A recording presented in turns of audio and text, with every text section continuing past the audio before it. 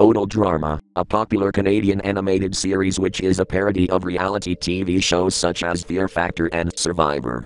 I really liked the series, regardless of its up and downs. But there's just one messed up story that has been in my mind for months now. It was September 19th, 2020, the 10-year anniversary of Picnic at Hanging Dork, one of the Total Drama World Tour episodes. I didn't bother celebrating the anniversary, because I hated this episode. The reason in question being Gwen getting eliminated instead of Courtney. 3 episodes ago, in the episode, I See London, Duncan was fed up with Courtney's nagging. He had to leave her for Gwen, which led them to kiss on the lips. Courtney was pissed off. She tried to throw challenges in the other 2 episodes, after finding out about their relationship, courtesy of Tyler, just to get Gwen eliminated. However, she succeeded in this episode. The cause of Gwen's elimination was because Duncan threw a dingo, strapped to a bungee cord, to Cody, resulting in Cody getting mauled, and acting weird during the episode's challenge, accidentally voting for Sierra, which there were 2 votes for Courtney and Gwen each, and 1 for Sierra. Then there was a tiebreaker, where the girls had to feed koalas eucalyptus without using their hands. Unfortunately, due to Gwen's allergy, Courtney won and Gwen had to take the drop of shame. This episode pissed me off so much I wanted Courtney to be eliminated because she was trying to get Gwen eliminated. Anyway, on the episode's 10th anniversary, I was looking on the Total Drama Reddit page. There was nothing catching my eye, until I saw a forum which is labeled PHDAE, which stood for Picnic at Hanging Dork Alternate Ending. I got baffled here. I'm guessing Courtney gets eliminated in this ending. It was a link to a QuickTime movie, MOV, file to download. I wasn't too sure if I wanted to watch it, but I wanted to see Courtney taking Gwen's elimination, so I downloaded it anyway. Before I watched the file, I spotted a comment from a user saying that they will never sleep again. I shrugged the user's comment off and watched it anyway. The episode was normal, like the final production. However, instead of Duncan throwing a dingo at Cody, Gwen passed him the cord. Cody then jumped off the cliff to grab a sheep to find his team's logo beneath the sheep's wool. But to no avail, he couldn't find it. Team Chris is really hot, won the challenge, just like the final episode. Courtney was victorious that her team lost, just so she can eliminate Gwen. At the elimination ceremony, Chris talked about Team Amazon's flaws during their trip to Australia. At that moment, he signaled the team to vote for who they want to be eliminated. Cody's vote was not revealed, but as soon as he stamped on the secret contestant's passport, he gave a thumbs up to the camera.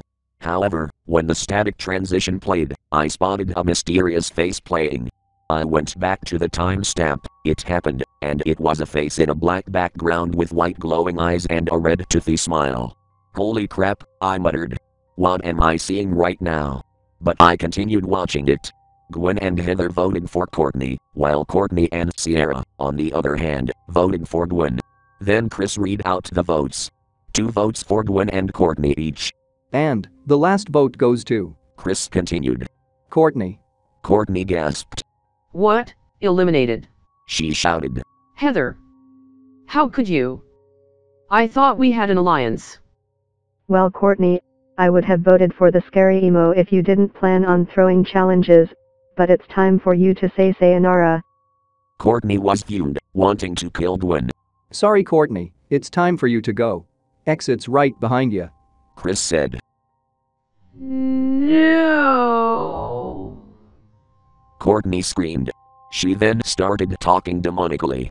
Not this time. I'm gonna kill you, you boyfriend kissing backstabber. Courtney ran towards Gwen, and she ran out of the ceremony, being chased by Courtney. Gwen ran into first class where Team Chris is really hot were, to try and catch breath. Duncan asked. Babe, what's wrong? Duncan. Gwen said. Courtney's gotten the most votes, but now she's trying to kill me. I've got you now, boyfriend stealer, and disloyal chubby. Courtney yelled in the distance. She kicked down a basement door, holding a chainsaw to kill Gwen with. Courtney now had glowing red eyes and devil-like teeth. What am I watching? Is this appropriate for a show for kids aged 10 and up? Courtney charged towards Gwen and Duncan and the 2 ran from her. Duncan and Gwen evaded most of the attacks Courtney initiated with her chainsaw. When Duncan tried to hide in the bar, he was suddenly slashed on the arm for a bit. Duncan, are you okay? Gwen exclaimed, coming to Duncan's defense. Courtney screamed in anger, very demonically. The roar was very loud, it hurt my ears. My ears rang for a bit, so I had to pause the video and rest my head for 2 minutes, before I could watch it again. Courtney raised her chainsaw in the air, attempting to murder both the punk and goth, until Chris and Chef ran into the first class area, to save the 2 victims from being murdered by a madwoman. Chris and Chef tried to take the chainsaw away from Courtney, and Chef grabbed the chainsaw out of her hands. However, Courtney picked him in the face, and the chainsaw went flying into the air. Run! Chris screamed. He and Chef ran out of the way to take cover, but Courtney didn't move. She was too scared too.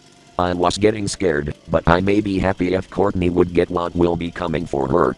Courtney then flinched, bracing for impact. However, she didn't get impaled by the chainsaw's blades. Instead, she was hit on the head by the engine of it. After getting hit on the head by the chainsaw, Courtney then pulled a goofy-looking expression on her face. She had an eye closed, while the other is open, half squinted, and her tongue was sticking out. Notice how the tongue looks very similar to the one from a movie based off a Cartoon Network show with 3 girls during a tag sequence, and she was smiling. I actually thought that goofy face she made was funny. I laughed so hard. However, I stopped laughing as I realized how messed up this alternate ending was getting worse. Courtney groaned in pain, still smiling, and she fell to the floor. The screen then cut to black. In the next scene, it showed the point of view of Courtney. She slowly opened her eyes, and she saw Chris and Gwen next to each other. She even noticed a knife impaled right through her leg. Heather then winked at her, meaning she was the one who harmed her.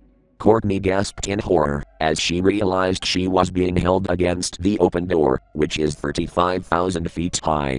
Gwen grinned smugly at her, while Chris smirked as well. Well, Courtney, I think it's time for you to take this drop of shame for real. Chris said. Courtney fumed, once again. But this time, talking normally. Chris, Gwen, prepare to hear from my lawyers. You two are going to be in serious trouble this time. You'll receive lots of fines, and then I've got something for your ass. Before Courtney could finish ranting, Gwen kicked her in the stomach, sending her flying out of the plane.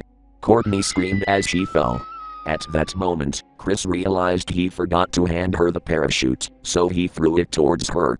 Gwen, Cody and Heather all high-fived. They got rid of Courtney. However, Sierra, on the other hand, was glaring at Gwen. She wanted her out of the game instead of Courtney. Chris then did his sign-off speech, like in the end of the original episode. After it showed a shot of the jumbo jet, it faded to black. The credits rolled. However, instead of the instrumental of the series theme song, I Wanna Be Famous, Tiny Tim's Living in the Sunlight played, but with a demonic effect applied to it. I felt very uneasy with the choice of credits music playing over the credits. The credits then ended. I had lots of chills in my spine. I was about to delete the file, but as I was about to do that, I noticed a second video file which is entitled, Courtney Shamed Drop Original.mov. I had to put on a brave face to watch it, so I clicked on it. The video started with the intro of the Total Drama World Tour exclusive clips. At that moment, it showed Courtney falling in the sunset. She had a long rant about her time on this season. Well, booted off for a 3rd time. Just unfair. If Gwen hadn't backstabbed me, nor if Duncan left me for her, then none of this would have happened, and Heather lied to me about getting rid of the emo, and trying to boot off Gwen. I was getting so close. Courtney then looked down. Speaking of getting so close, I've gotta deploy straight away. Courtney then pulled at the cord of her parachute. However, it didn't deploy. What? Why is this happening? Courtney continuously pulled at the cord, screaming for her life. I was kind of happy that Courtney was getting what she deserved. Courtney screamed as she plummeted to the ground, and she hit the ground of an Australian forest. Courtney groaned in pain. God, that was really painful. Courtney tried to get up, but she couldn't stand all the way up. All of her bones were broken, she couldn't move a muscle. Why is the Why is this happening to me? And then, it zoomed out to reveal a kangaroo. It looked pretty angry, staring at Courtney. Oh, what? Who are you supposed to be, a giant human-sized rabbit? Courtney mocked. Offended by that comment, the kangaroo kicked Courtney in the face, sending her flying into a bush. Courtney has received bruises on her face from the kick. She moaned weakly. She then heard rustling in the bush. She moved her head to see what it was. The rustling got louder, and then there was what sounded like a creature growling. Courtney, at that moment, started breathing rapidly, picking up anxiety. I've never seen her get this scared before. At that moment, an arm grabbed her by the arm. Courtney was shocked at who she is looking at. Is that you? I thought you were on the go. Oh no, somebody, help, please, help. The arm that grabbed Courtney was very familiar, by looking at that sleeve. The creature that grabbed her then roared in her face. It sounded like an actual beast's roar. Courtney screamed as she got dragged out of the shot. However, the scream didn't sound cartoony, it sounded like her actress was in agony. It then faded to black, as Courtney's cries for help cut off. And then, it faded in. The creature that grabbed Courtney was no other than Ezekiel. He was feral since the London episode, by looking at his green skin. He was at his most messed up state yet. Ezekiel was eating Courtney's flesh and organs, which he cut open on her body. After eating Courtney's flesh, Ezekiel then looked at the camera, blood drooling from his mouth. His eyes twitched, he sniffed once and growled silently. His eyes even turned red, his black pupils remaining intact. There was even ominous music playing over this scene, which was the most frightening and darkest soundtrack in the total drama series. There was even a mixture of sound effects in this scene, one which sounds like a cymbal crash in reverse and the other being a male's scream fading in slowly. At that moment, Courtney's skin turned green, her eyes turned red and sat up, like a possessed object coming to life. She then looked at the camera, and glared angrily, and the screen cut to black, cutting off the music, cymbal crash and screaming. That was the end of the exclusive clip. I was extremely shocked, I didn't know what to say, but I was glad this crap was over. I talked in my mind saying that Courtney got what she deserved in this alternate ending, but I didn't wish for something like this. I deleted the files, and didn't even bother re-downloading it. However, I went to see if that forum on the Total Drama Reddit page was still here, but was seemingly deleted because the user who posted it was a former animator for Fresh TV, who goes by the name Matt Thompson, according to one of the users on the page. Thompson was hired by Fresh TV to animate Picnic at Hanging Dork. However, he was fired for making a dark turn of the season by getting too carried away, adding graphic content in the episode. After Fresh TV decided to have Courtney be eliminated in the episode, the company changed their mind having Gwen be eliminated, since her elimination won't be too traumatizing. I read through Matthew Thompson's backstory, and I never knew lots of producers would take their obsession with horror culture too far. I haven't slept for 16 days, which is the episode number for Picnic at Hanging Dork.